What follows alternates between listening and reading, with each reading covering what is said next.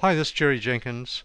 I'm in Windows 11, and one thing that new users find frustrating about Windows 11 is as they start adding apps down here, a lot of users in Windows 10, they decide that, well, I can just group my apps into a folder and add them in here. So basically you create a folder, um, you make shortcuts to the apps and put them in the folder, and for example, this folder right here, it's got shortcuts to all my browsers.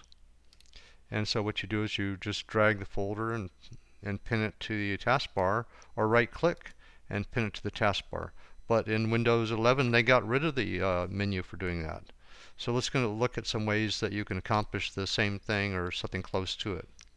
Since you can't put it on the taskbar, instead what we're going to go is we're going to go pin them to what's called the start menu. The start menu is easy to get to. You just hit the Windows key, and it's these apps that show up here. You can put anything you want here, and you can rearrange it, and that's what I'm going to show you. You can even add folders.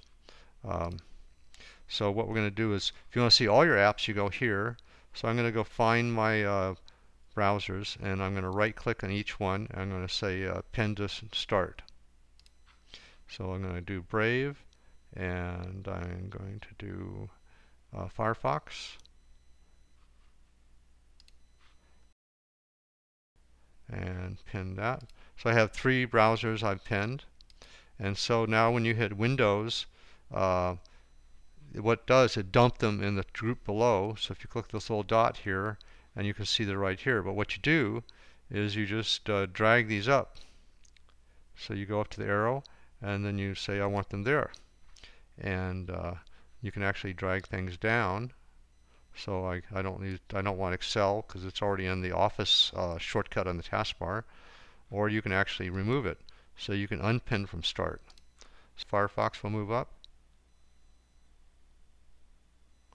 and put it next to Brave, and then go down to the next level, and Opera will move up and put it next to Firefox.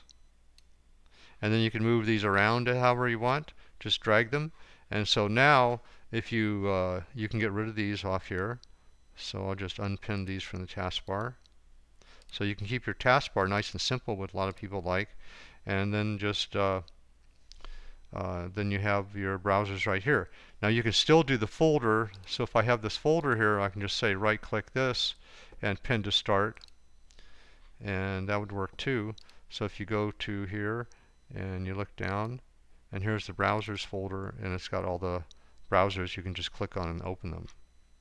So a little quick tutorial on how to get around grouping and keeping your taskbar simple, and that's it. Thank you.